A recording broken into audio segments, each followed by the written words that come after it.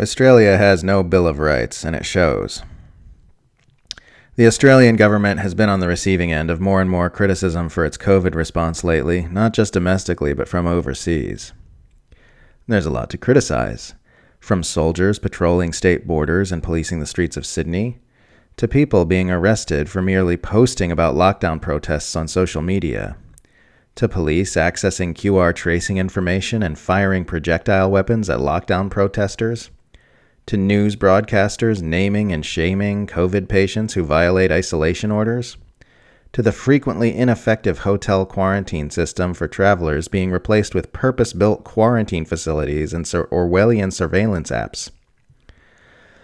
The states of both Victoria and New South Wales have begun moving toward reopening after the Delta variant proved zero COVID goals unattainable even amid strict lockdowns, but will do so by adding Australia to the growing list of nations that have implemented the dangerously authoritarian policy of vaccine passports.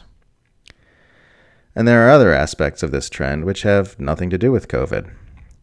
One of the most controversial recent developments in Australia is escalating government overreach, and potentially the most consequential in the long term, has been the hasty passing of a new law greatly expanding government surveillance powers, which allows law enforcement to hack into people's devices and collect, delete, or even add to and alter the data therein, supposedly in order to frustrate the commission of serious offenses online. Critics tend to lump this sweeping surveillance state escalation in with authoritarian policies related to the pandemic, but the bill makes no mention of COVID, and its proponents cite its utility in fighting terrorism and child exploitation. Indeed, this bill, which will certainly lead to myriad abuses, is just the latest in a continuing expansion of government surveillance powers in Australia that has been going on for years.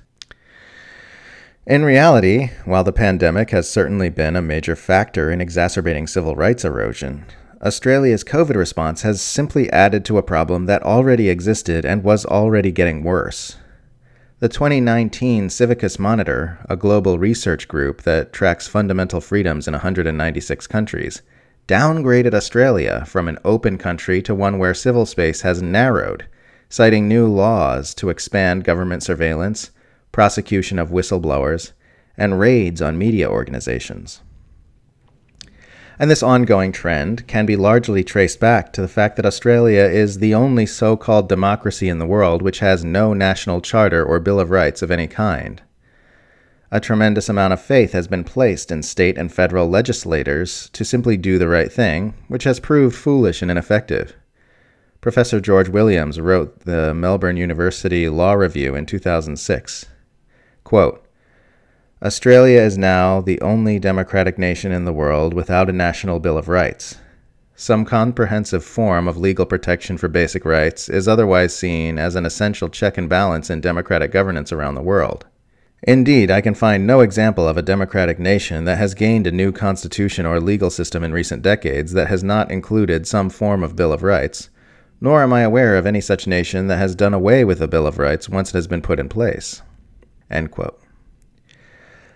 The state of Victoria has a Charter of Human Rights and Responsibilities, which supposedly include rights like freedom of movement and peaceful assembly. But such protections have been unceremoniously dismissed as state premiers harnessed sweeping powers hardly anyone was even aware they possessed, and began imposing strict laws to get the virus under control. Officials have been rewarded for these drastic actions with thunderous public support, and until a few months ago, the Australian government enjoyed soaring levels of approval from a very collectivist-minded population who overwhelmingly desired the elimination of the virus, even if it meant trading some freedoms. The approval of those strict measures has dipped significantly since the Delta outbreak, but a majority of Australians still believe lockdowns and other restrictions are at appropriate levels for the time being. The absence of any federal restrictions on state governments' ability to limit personal freedoms has allowed premiers to chase this public support regardless of potential long-term consequences. Australia is not a free country. Westerners are trained to believe that that's what you call any wealthy English-speaking nation with liberal cultural values, but really it's just a continent-sized U.S. military base with kangaroos. Human rights are only allowed where they are convenient, which is why they are continually disintegrating. The first mistake in believing that Australia is a free country is believing that it is free. The second is believing that it is an actual country. As Julian Assange put it shortly before the Australian government allowed him to be silenced and then imprisoned for journalism exposing U.S. war crimes, quote, "I love my birth country, Australia, but as a state, it doesn't exist.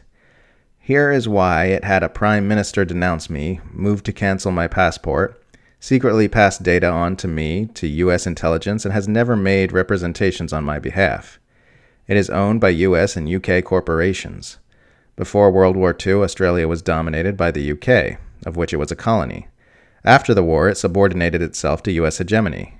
A brief attempt at an independent Australian foreign policy in 1975 resulted in a U.S. and UK-backed constitutional coup." End quote.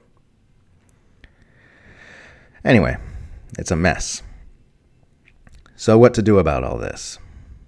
If you listen to social media comments from people in the Northern Hemisphere, the answer is that Australians should wage a civil war against their government, which from where I'm standing is hilarious, partly because they're talking about a populace whose entire cultural values system is built around being laid back and unbothered, and partly because most of those commenters are Americans living directly under the single most tyrannical regime on earth who have yet to put their much-touted Second Amendment toward practicing what they preach. There's a lot that's going to have to shift before Australians gain stable protections for their civil liberties, which will necessarily have to include not just some kind of Bill of Rights, but becoming an actual republic and finally getting that ugly old woman off our coins and ending the illegitimate U.S. military occupation here once and for all. This will not happen until there's an expansion in public consciousness of the need to do this, which may or may not be born out of conditions getting a lot worse before they get better. It may also be born out of a critical mass of Australians deciding they're fed up and beginning a real push toward becoming a free country. Bottom line, the answer to the question of what needs to happen for Australia to move toward health is the same as the answer everywhere else. We're just going to have to wake up.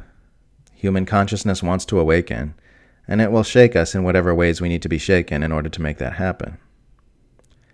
This is a hell of a time to be alive.